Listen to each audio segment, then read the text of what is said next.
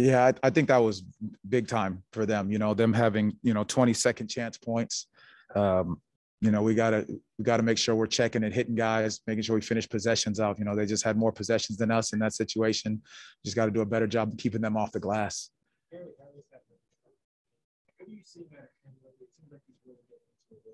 Well, his leadership, he's talking to these guys. He's constantly communicating with what the things that we're asking to do, talking to those young guys out on the floor. And he's just stepping in and playing with a high level of confidence, both defensively and offensively. That's what we're asking from him. And he's done such a great job with that as of late. I know Miami does a great job checking off. Would you like the ball movement of your spot? Obviously, it was tough.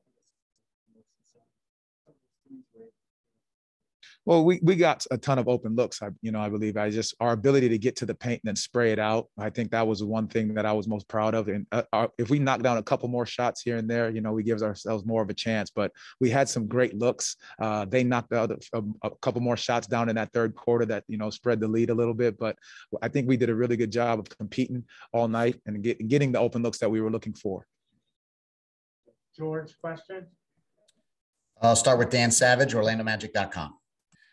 Coach, potentially some of these 10-day hardship exemptions could be coming to an end. Just holistically, what have you been able to get out of the guys in a unique situation and how they've answered the call? I'm so proud of these guys.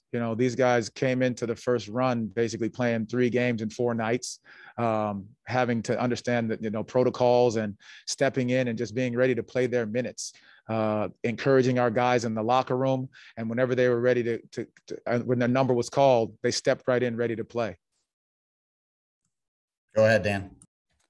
Further along those lines, how helpful have your assistant coaches been during that stretch? I mean, it takes obviously they're within the system, some of those guys in Lakeland, but it takes a lot to get them caught up to full speed with everything you guys are trying to do. Well, we talk about that. Coach Joe does a great job down with the Lakeland Magic, and just staying connected with a high level of communication with what we're asking for these young men to do, the style of play that we want them to play with. But again, my assistants do such a fantastic job of keeping these guys ready. As soon as they walk in, it's between film sessions, it's on-court activity, understanding the plays we want to run offensively, and then defensively, how we want to guard and how we want to play. And they've stepped right in and taken on the challenge. Anything else for Coach Mosley? All set, Coach. Thank you.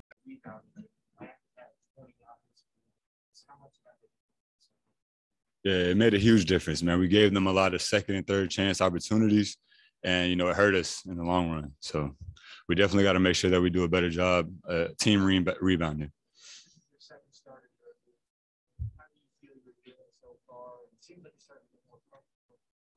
For sure. I think I've made a pretty good adjustment. I was in training camp and summer league with these guys, so I played with a lot of them, and I feel comfortable on the court with them. But as you said, I'm slowly, feeling more and more comfortable as I continue to progress and just trying to do what's asked of me. How comfortable are you playing with a guy?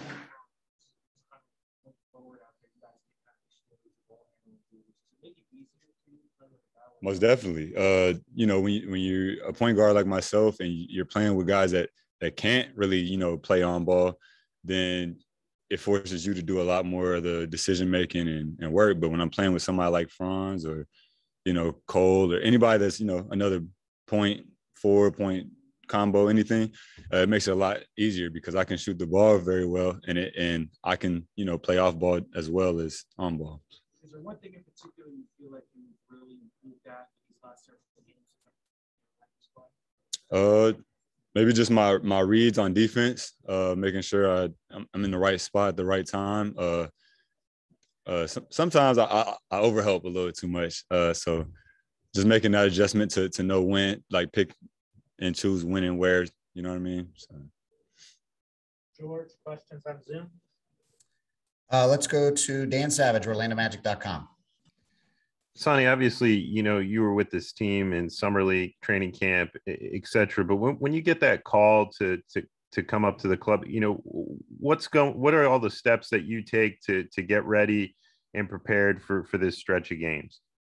The steps to take to get ready, I mean, I was ready. I was ready at any given moment. I knew coming into this year, what could take place with the COVID or injuries or anything. And I was just waiting on my moment. So being ready for, when my name's called, stepping up to the plate and handling business.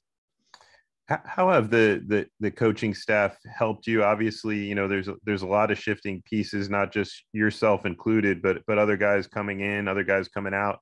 How has the coaching staff responded and helped you guys get ready for these games? They helped us by just keeping things a little bit more simplistic, not overcomplicating it for the guys that are newer. People like myself, Aleem, BJ, Sko, playing with Lakeland, we're pretty accustomed to the flow of the offense and everything like that. So not so much for us, but, for the guys like Tim and Freddie who, were either on a different team or, came from somewhere else who aren't really familiar. They just done a good job of putting us in the right places to help us feel as comfortable as possible. What stood out to you in your time, whether it be through summer league, training camp, now, et cetera, about head coach Jamahl Mosley, and some of his main characteristics? Just really his energy level. He brings it every single day. It's never a day where you got to pick him up. You know what I mean? He's always the guy picking others up. And he's always very level-headed. And I like that, through adversity, having a coach that can't keep his head level-headed, it diminishes the players as well. So just appreciating what he brings to the table each and every day. And, I got his back on anything. Any other questions for Hassani Gravett? Thank you, Hassani.